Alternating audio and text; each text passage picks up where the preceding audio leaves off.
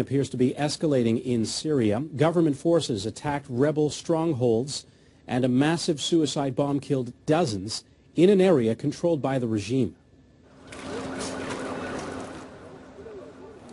The bomb went off near the headquarters of Bashar Assad's ruling Ba'ath Party, killing more than 50. No one claimed responsibility, but government spokesmen blamed the rebels. The army struck back against rebel positions in Aleppo and Damascus.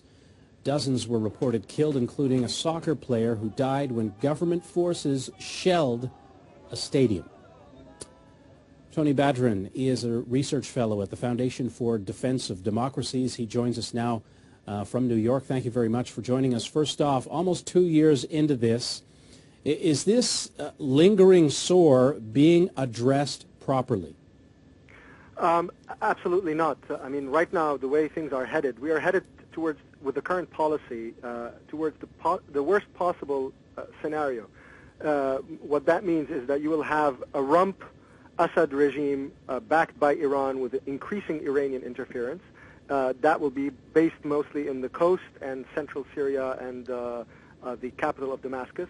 On the other hand, you have sort of fragmented parts of the country in the north and the east that are controlled by increasing numbers of militias from the Sunni population, some of which are Islamist and opening the door for more radicalization. So the current policy opens the door for the worst possible strategic endgame in Syria, whereby Iran maintains its alliance with the Assad regime in reduced form, and the rest of the country falls into utter chaos. Syria used to have incredible influence over Lebanon. Is it becoming the new Lebanon? Syria and Lebanon, in many respects, are very similar in terms of being fragmented and deeply divided societies. Syria, in particular, historically, does not have really a history of nationhood, let alone of being a unitary state for very long. So right now, it's kind of devolving into its historical state of being a series of buffer zones, like we see right now in the north, looking more towards Turkey, and to the east, and now maybe on the coast that will be essentially an Iranian and possibly Russian protectorate as well.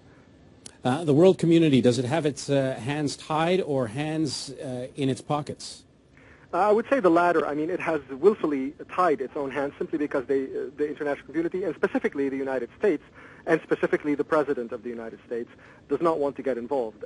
As you know, 4 of his top cabinet advisors that have now all left have all advised him to interfere and, on the side of the rebels, arm the rebels and have a much more robust leadership role. But the president has shot them down, and this has repercussions also on the rest of the world as well. Now, as I mentioned at the beginning, approaching 2 years into this, is this a stalemate? Does anyone have an edge in this? Right now, it's almost like a stalemate. The rebels are making incursions, but again, still in the north and in the east. And they're consolidating their grip there bit by bit, whereas the regime is kind of fortifying itself on the coast and in the center of the country, and fighting now increasingly a battle in the capital of Damascus. Now, this area of the world is a tinderbox for tensions. Have neighboring countries been destabilized by what's going on in Syria?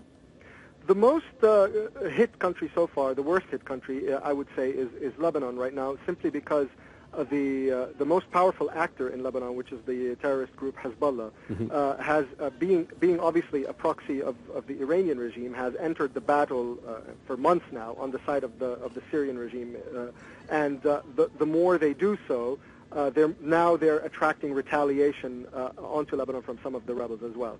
The others, like Jordan, have been hit mainly by a large number of refugees. Turkey has been hit a little bit with more than just refugees because of tensions and missiles that have been shot near its border or on its border.